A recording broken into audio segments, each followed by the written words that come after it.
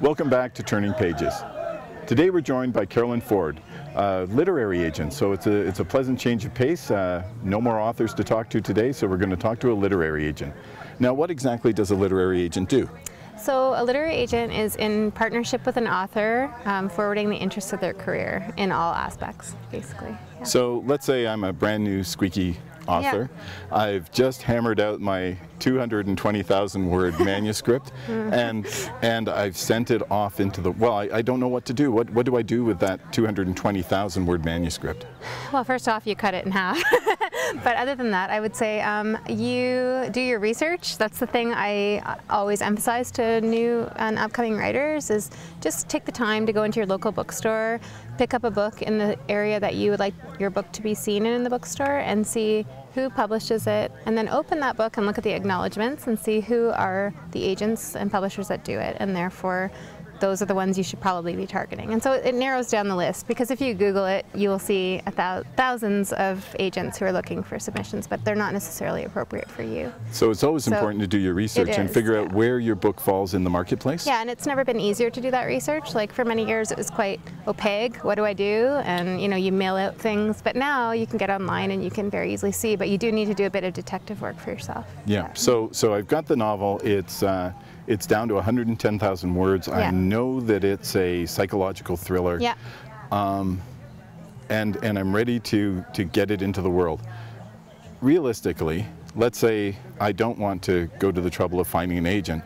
Realistically, what are the odds of a first-time author with nothing else published having their manuscript looked at by a traditional publisher? Well, I think the problem is that many traditional publishers don't accept manuscripts that are not represented by an agent, because they view an agent as a filter for them, and because we receive a lot of submissions and they also receive a lot of submissions, and so without that kind of passing that gate, and without me who has the relationships with, or any agent who has the relationships with publishers, it's very hard to jump the top of the pile and be read. And so when I know an editor and I know their tastes, I can say to them with honesty, this is something I really believe that you will read, or you will like, and therefore they will read it. So, they'll read it above what's sitting on top of their slush pile. Without that advocate for you, you really are swimming in a sea of a million manuscripts, literally. Yeah.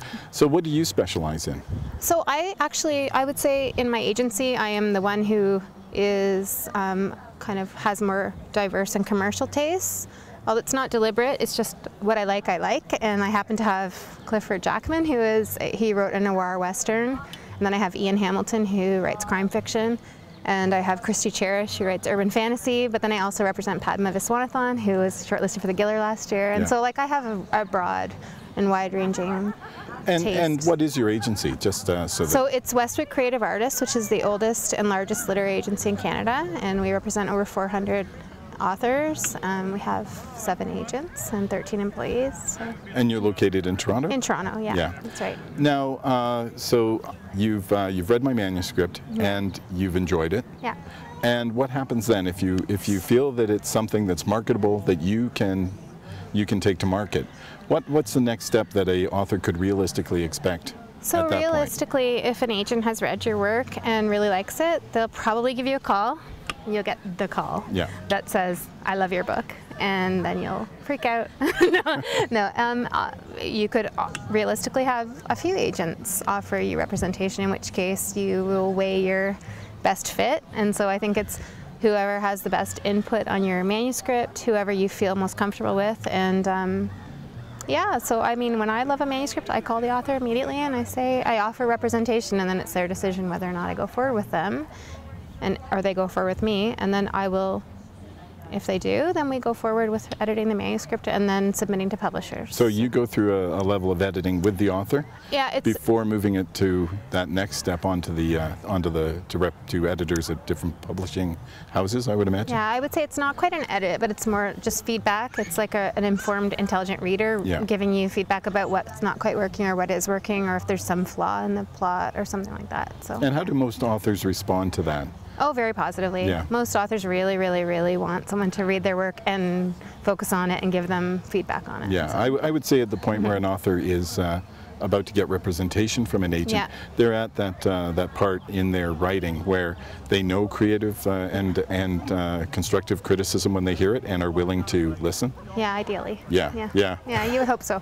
I think that they're hungry for it in many cases, so they just want that extra feedback, and they've been living with it in their own mind and heart for a long time, and to have an external person who has some like professional like experience, Yeah. and give them something back really is rewarding. And how does somebody become a literary agent? It's not when you're a little girl and you're thinking, I want to be a firefighter, I want to be an astronaut.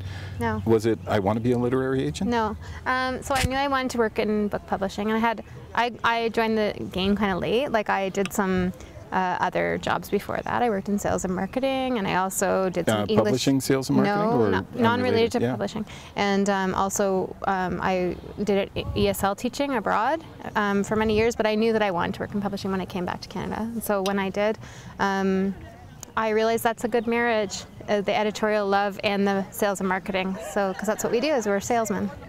Yeah, and so how did it come about? Oh, so for me, I was lucky enough to get hired by Westwood at the front desk, which is where everyone who becomes an agent at Westwood starts. Yeah. And so, and because we view it more as like it's an apprenticeship, and you can't really, you could take an agenting course, and there are many good ones, but you're not really outfitted with the expertise and the knowledge of how to handle it just from a course. So you really need to work with a established agent before you can understand. So it's a true apprenticeship. It is. Yeah. That's how I view it. Yeah, so, you learn at somebody's elbow. So I've been there for 10 years now, but I've been an agent on my own for about 3. So, Oh, that's awesome. Yeah. So. Well, that's wonderful, and Yeah. So glad to have you come in today. Well, it's a pleasure. And, So fun. And it's good to see you. Now, Very- that's a very interesting ring you're wearing. How about you Thank tell us a little bit you. about your ring? Oh, it's just a ring I bought for myself. Is there any kind of backstory to it? The only backstory I would say is that my husband really doesn't like it, but every time I wear it, someone comments on it. Well, it's an awesome ring. Thank you so Regardless much, what your Dave. husband Yeah, thinks. I know, I agree. Well, thank you so much for joining us today. Bye. And we'll be back with more Turning Pages after this.